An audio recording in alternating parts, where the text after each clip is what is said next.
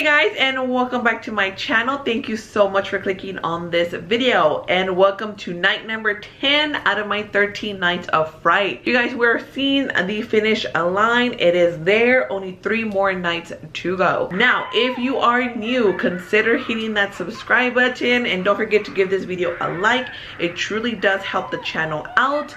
I would also appreciate it if you can help me hit that 400 little mark there. We're almost there, you guys. We're pretty close. It's also there, like I can see it. Tonight we're gonna be talking about 1982's John Carpenter's The Thing. Now this is actually a remake from 1951 of The Thing from Another World, and that was adapted from the 1938 novel Who Goes There. Now there is another The Thing movie that came out in 2011, so not that many years ago. I also have not seen that movie, so maybe next year I'll incorporate it within this series as well.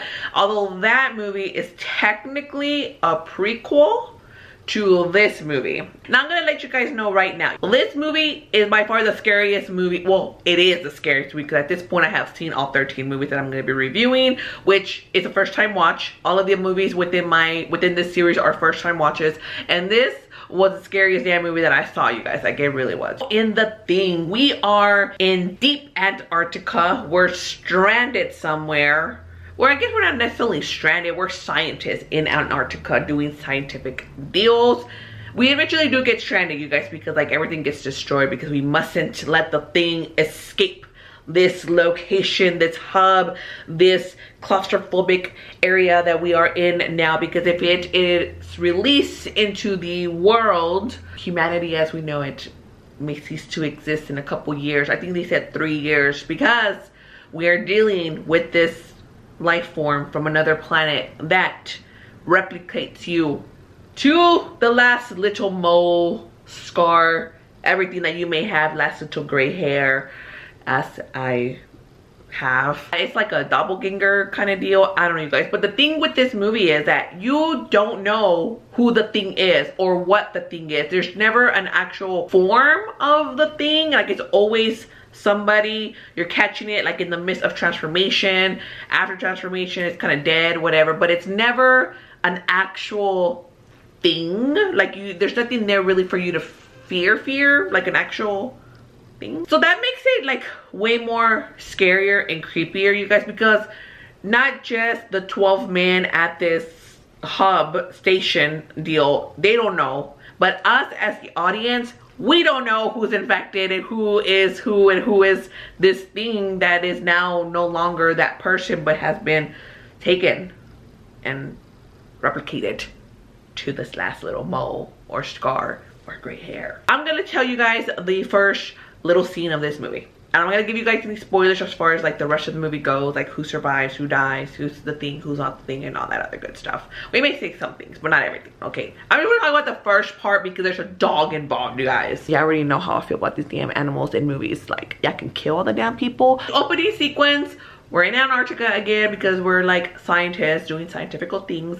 and there's this helicopter like chasing this dog, this like Alaskan husky. That Norwegian guy that's up there, terrible shot because he's just like shooting away at this dog that's there, like running away. Never shoots it, you guys. Terrible shot, you know. But I'm just like, why are you shooting this dog? What did this dog do to you? And then I'm like, okay, maybe that dog is the thing. Like, are we already starting this way? Like, remember like the other movies that we've talked about, like the OG movies, it gets straight to the point. There's no, and the same thing here, you guys. We see the thing as a dog deal, but I was like, is it a thing? Is it not? Like, are you just crazy? Are you just like, maybe you just think the thing is in this dog, but it's really not, and you're trying to kill this poor defenseless dog? Like, how dare you? But no, he wasn't crazy. The thing was in the dog, you guys. The thing was in the dog. So if you follow me on my social media, well, basically Instagram, that's where you're gonna find me at all the times. You would have saw a little behind the scene when I was watching this, and I was asking people about the damn dog. Like, do I fear for the dog? Like, am I supposed to like have my heart broken when the dog dies? Like, does the dog die? Does it survive? You guys, multiple dogs die in this movie. Like, when the people die, I'm like, whatever. But like the dogs, they were so scared, you guys. Also, like, shout out to this dog, because like, this is a damn good acting dog. Like, I think it's one of the best, besides like Air Bud, you know, or well, Beethoven didn't do it, but like Air Bud was doing some cooked like this video if you remember. But man, those are some awesome movies. I like nostalgia right here. Okay, anywho. So like I said, we never know who the thing is at any particular point until it's revealed that that person or the animal was the thing. So that means that this movie is very much indeed dealing with paranoia. We're dealing with trust. I mean, mind you, these 12 men, I think that's what I said earlier, 12 men have been isolated. So we're also dealing with isolation. Very suspenseful, you guys, because again, you're like, oh my God, like who left by themselves? Who's been gone the longest? Who is no longer who they said they are? You are in for a ride. And let me get into the special effects, you guys. Well, the practical effects. Because let me tell ya, man, there's nothing like this damn practical effects. They still hold up to this day. I mean, yeah, some of the stuff is outdated. Some of it is like more on the cheesy factor, but like for the majority, it like still works. Like they did like top notch, especially for that time period. But the fact that those effects can still get you nailed, like I got scared, you guys. Like I'm telling y'all, like I was like, whoo. Which makes it even better for the actors because they actually have something in front of them that they're reacting to. Not like a tennis ball with little dots, not like a green screen with dots all over. No, no, no. Now, John Carpenter, the director again, did really love the 50s version, the original movie. It's one of his favorite movies. He loved the short story that was based off of. The only issue that he said was that the 50s movie wasn't officially true to the original story. So he wanted to make that original story. Now this movie, unfortunately, when it did first come out, it did very poorly in theaters. It was received terribly by the critics. One of the reasons that it also did very poorly in theaters was because there was another Alien movie out during that time period. Very beloved Alien movie, maybe not as gory as well, not as gory, more family friendly, that everybody loved. You know, it's a little movie called E.T. Maybe you've heard of it. You know, who knows. Another movie that was also out during this time was that Blade Runner movie, but that movie also didn't do well when it came out either.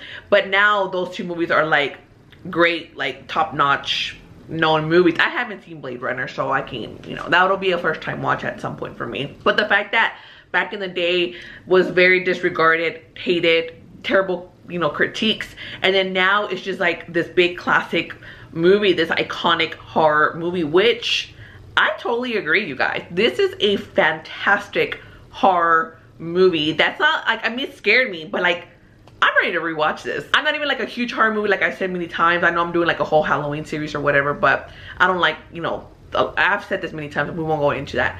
But this, with a one-time watch, has made it up there because it's like, I loved it, you guys. I really, really did. So before I do give you my last few thoughts and my score, of course, if you haven't yet, give this video a like, subscribe to the channel if you haven't yet, hit that notification bell, that way you don't miss the remaining 3 days of this series. Don't forget to follow me on my social media. You can kind of get to know me there a little bit better, get a little bit behind the scenes. I don't just post movie stuff there, you guys. It is like my own personal, that's why you don't see Out by the Popcorn on my name, because it's really like just everything. So John Carpenter's The Thing. It is the only movie out of the 13 movies that I saw this year that actually spooked me. It has made it into like that top tier horror movie love for it. Direction was great. I love the story. I love the performances. Kurt Russell, he does star in this movie. He's very, very handsome looking. Kurt Russell here, you guys. If you haven't guessed already, it is gaining a large popcorn. Like I said, I've been giving these large popcorns left and right, but there's just so many good movies this year, you guys. Last year, since it was like a last minute deal to that series, I didn't fully pick movies outright. I mean, I did a lot of weird ass movies, you guys. Like, I could check out that series. I'll put that playlist up here. All right, guys, if you've seen 1982's The Thing, John Carpenter's masterpiece, his horror deal that was hated back in the day, but it's beloved now, let me know down below, what did you think about it? Did you like it? Did you love it? Did you hate it? Was it just not for you? If you've never seen it, are you like now really looking forward to see that? I know Halloween's coming to an end, but you know, it's never too late. You can watch a spooky movie any time of year. Don't like restrict yourself to just like Halloween time, you guys. Don't do it. Watch it. It's a great movie. Have you seen the original 50s movie, or have you seen the 2000 11, the prequel to this. Is that worth a watch? We are over there in the Norwegian hub, which is how this movie kind of started off with those people. We do travel to that particular hub in this movie as well, so we kind of see the official outcome of it, but we're supposed to know what happened there. Maybe we'll see the damn dog there, how it like took up and how it's taking off over there. So yeah, all right guys, those are my thoughts, my score on the thing, and that is the end of this video. So I'll see you guys tomorrow. Bye.